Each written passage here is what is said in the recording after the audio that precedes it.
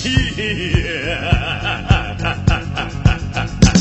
is Blowfly, the master class, and I'm here to sock some soul to your ass. Guys and girls, pull daggers and faggots, gonna rap in your ear till your ass get ragged. The world get in, I'll be under no strain. I'd blast right off with my dingling. Wanna rap to all of you motherfuckers about my best friend, those no good truckers. Ride down the road, carrying a load, feeling more sexy than a pregnant toad. Checking out the scene on my CB, cause I don't want no bears fucking with me.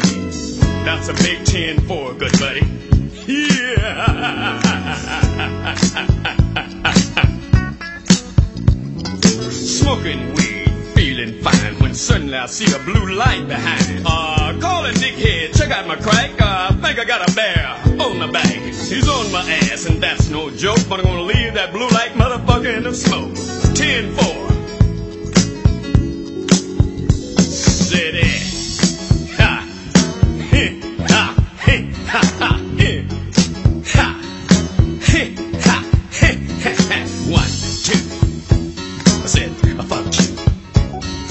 3, 4. Your mammy's a whore.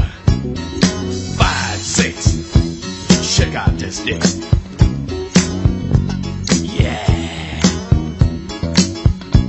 While going around the car, doing about 80, looking between the thighs of some big pussy lady. While checking out the thighs of this fine hoe, I could tell she had a lot of ass below. But stopped up ahead for a bite to eat. I said, hey bitch, give me some of this fine meat. She said, I got it here, so come on with it, but just make sure you got enough meat to get it. I said, my hands are large and my prick is bigger. Just open up your thighs while I pull my trigger. Yeah.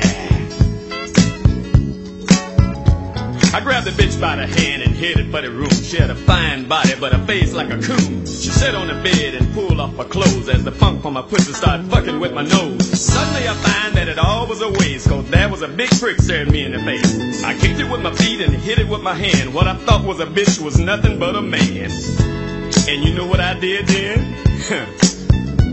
I said, ooh. I said, ah. I said, ooh. Ah. Ooh. Ah. Ah. Ooh. I said, ah. I said, ooh, ah, and I got the hell out of there. That's what I did. So I grabbed my shit and got back in the truck, and I thought to myself, what the fuck? After messing up my day and spoiling my plans, I said to myself, I can still use my hands. Thought about the fine bitch I had back home, and suddenly I couldn't help but to play with my bone. Yeah.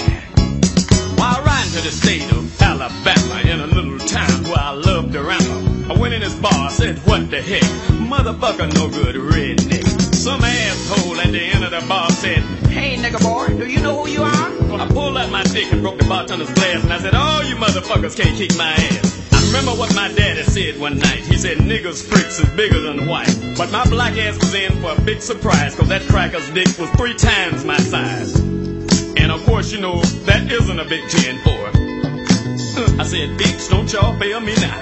Let's get the hell out of here.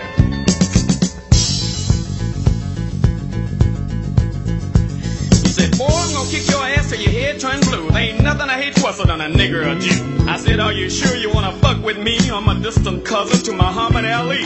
Suddenly his big freak began to shrink. He said, come on, boy, let's have a drink. Those rednecks in the corner started getting up out of their seats, carrying big clubs, wearing white sheets. He said, listen, nigga man, I'm the Grand Dragon of the Ku Klux Klan. He said, there's no nigger better than me.